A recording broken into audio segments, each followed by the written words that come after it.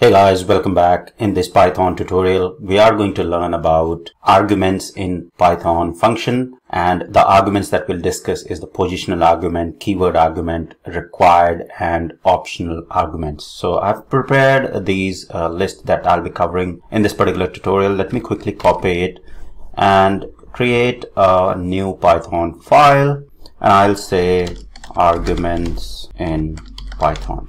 I'll paste everything here, comment it out. Okay, so there is a lot of confusion between the arguments and parameters in the programming languages. So I want to clarify what is the difference between the parameters and the arguments first, and then we'll cover all these arguments that I have pasted in my screen. We'll understand basically what exactly all these arguments are in much detail. All right. So say for example, when we were learning the functions in Python, so functions we used to define with the keyword def, and say for example, I want to subtract two numbers. So I'll say sub demo. So I'll give a name of the function, and within this function, say for example, I want to subtract two values. Okay. So I'll pass two parameters there. Okay. So say for example, x comma y, right? And then colon here, okay, and then return x minus y. Okay, very simple function. What it's doing is it will get two arguments. So whenever you call this function, you need to provide two arguments, and then it will return the difference of the arguments that you have provided here. Okay. Now, what is the difference between the parameter and arguments? Many times you will be using them interchangeably. Okay, but there is a fine difference there. So when you are defining a function, right, this sub demo function has x and y. So whatever you are providing here when you are defining the function is known as parameter. Okay. Now when I call this particular function, so for example, I call sub underscore demo, and I pass the values within this particular function when I call. Now these values 8 and 4 are the arguments. Okay, so that's the difference between the parameter and the arguments. Parameter, you provide the keywords or whatever values there, so characters x and y. Those values when you are defining the function are known as parameters. When you are calling the function and then providing the actual numbers or the values within the called function, those values are known as arguments. And now when we talk about positional arguments and keyword arguments, this is what we are going to understand in this particular tutorial. Now if I run this particular program, it will give me the difference, right? So at the moment it's not giving any difference because it is returning the difference, but I haven't printed anything on the console, right? So I have to basically either get it into some variable, say for example, not x, I'll say z.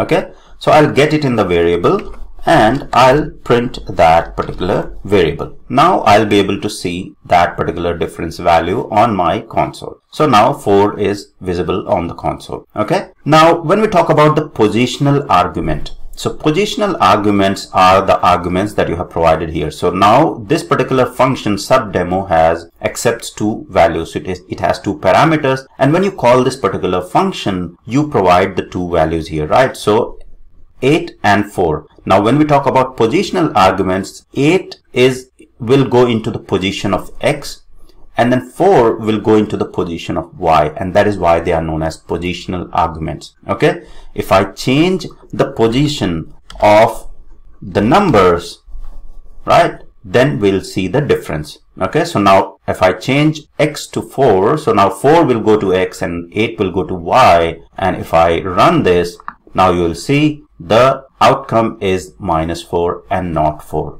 Okay, so that's what positional arguments are. Okay, they are dependent on the position that they occur on the function that is being called. Okay, now on the similar notes, let me say, can I call subdemo like this, right? Let's see what happens without any arguments. So if I run this, you will see that type error, subdemo missing 2 required positional arguments x and y. So what this means is that when I have defined this particular function will always require the argument, and that covers the third point. So basically required arguments. So in this function, x and y are the required arguments.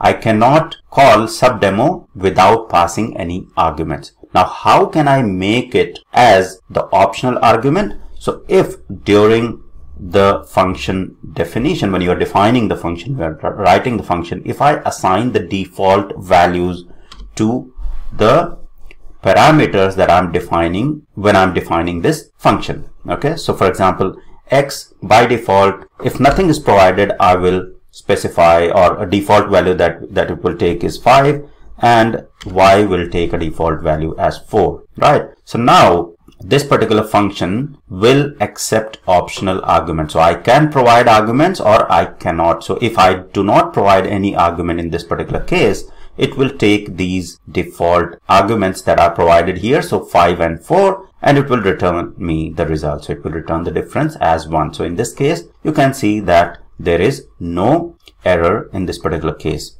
I can do the same thing. So I can simply, let me simply print this whole thing rather than storing in the variable. Okay, so I'll use this. Now say for example, I want to assign a value. So say for example, I do not want to use default value. So I'll say 8. Can I assign just one value?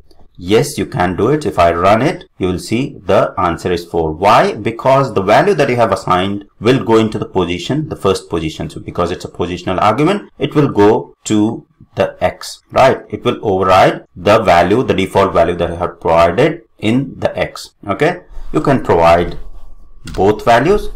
All right, now 6 will go into y and 8 will go into x. Okay, so the difference will be 2, or I can provide just one value, okay, or I can not provide any value at all, right? So in all the cases, this will work perfectly fine. So 6 has gone into x in this particular case. 6 minus 4 is 2. And then in the third one, there is no argument that I have passed. So optional argument, because there are default values when I define this function. So 5 minus 4 is 1. Okay. In the first case, 8 minus 6 is 2, right? So that's what basically the optional arguments are. When you're calling these functions, when you're providing these arguments, if there are default values assigned when you define the function, then you can have the optional argument.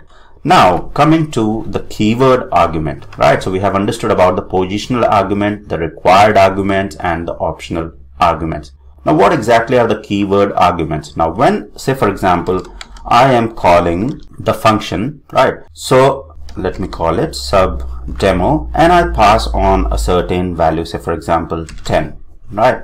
So if this value is being passed, this by default goes to the first parameter, right? So this goes as first argument, and it will go into this particular 10 will go into x, and 10 minus 4 will be 6. Okay, so that's what will be printed. Now say for example, as part of the keyword argument, if I specifically specify that I do not want to go this 10 into x, I want this 10 to go into y, what I'll do is I'll provide the specific keyword. I'll specify when I'm calling this function, I'll say y is equal to 10. I'll assign 10 to y, and in this case it will identify that this 10 is going to the keyword y, which is basically at this particular position, right? So now in this particular case, answer will be different, right? So it will be minus 5, because now y is 10 and 10 basically x minus 5, so 5 minus 10 is minus 5, right? So that's what keyword arguments are. So if you want to specify when you are passing the argument, you want to be specific about the keyword, that in the y I want to pass certain value, a very specific value, and then in x I want to pass certain value, then you can do so by providing the keyword of the parameter that has been defined, that has been declared when you are defining the function, right? So that's what keyword arguments are. So you can see that in this particular case, -4 has been printed because 6 minus 10. So x has gone into 6, 6 has gone into x, 10 has gone into y, and 6 minus 10 is -4. All right. So that's what keyword arguments are. So this is all about the parameter and argument difference, the first place. So very important. These are basic things, but basic things are very important to understand before you get into the advanced concepts, right? So understanding difference between parameters and arguments we have covered, and then we have covered about